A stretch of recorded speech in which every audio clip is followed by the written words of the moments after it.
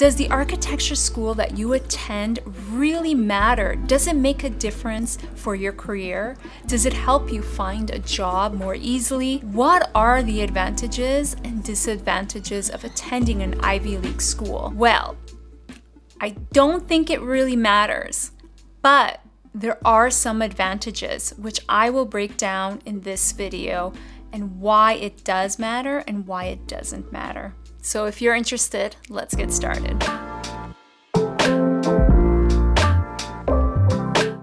I think that the school that you attend does not matter, but I think that we should also acknowledge that attending an Ivy League school and having that label of attending Yale or Harvard, that doesn't have some unfair advantages, because it does.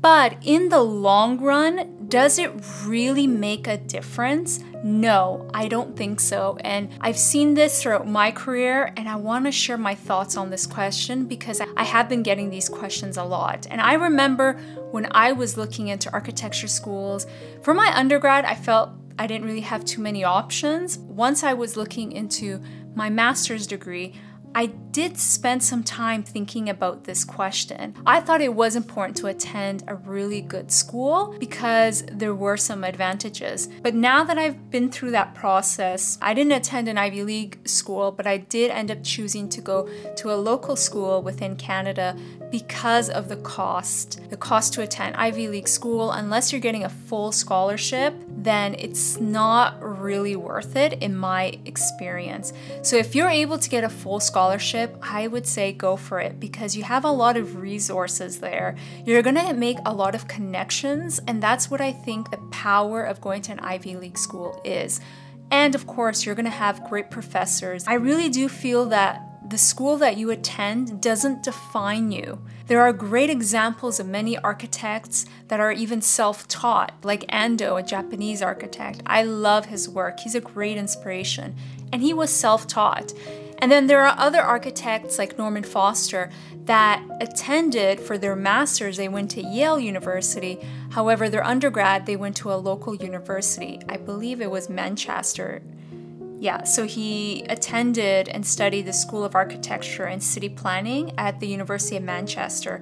And then he was able to get the Henry Fellowship, and he was able to attend Yale University, but it came with a scholarship.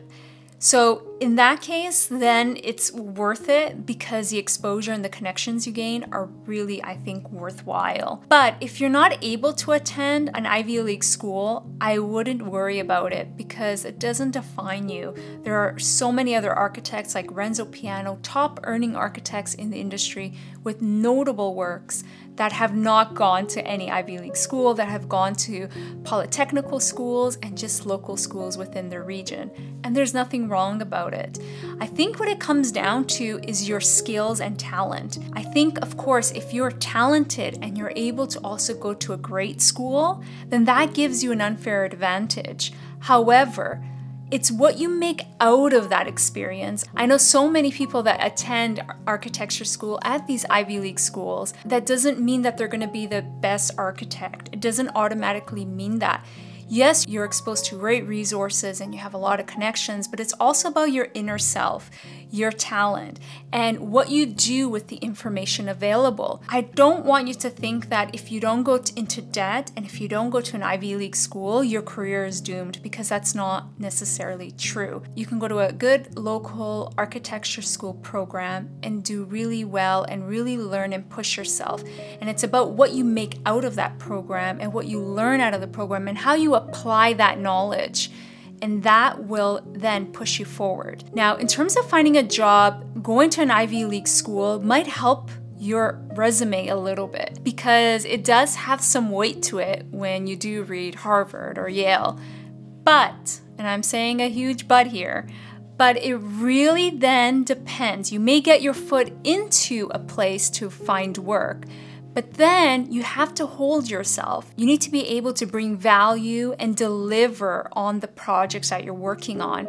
And I've seen this with a few people in the industry that they have a great resume, they've been to great schools, but then they do struggle in the industry. So I want you to remember that when you're practicing architecture, it's more about what you can deliver and do, and it's about your technical knowledge, knowing your softwares and all of that stuff, and how you apply that knowledge versus having that academic label on your resume. And that's where it doesn't really matter where you go to school. And it really comes down to your abilities. So in the end, I really feel like it comes down to your talent and to your abilities, how you use that information, how you use that education moving forward into your career as an architect. I feel like, yes, if you go to a really good school, you're going to be exposed to more elements.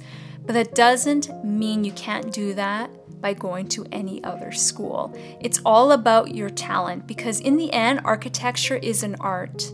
And so if you're able to really apply yourself and take that knowledge moving forward, I think you will be fine. And you don't need to go to an Ivy League school to become an architect, or to be a successful architect for that matter, in the field. If you enjoyed this video, you're really going to enjoy this video as well. And if you'd like to support the channel, make sure to subscribe, and you can do that here. I hope to see you on the next video. Until then, bye!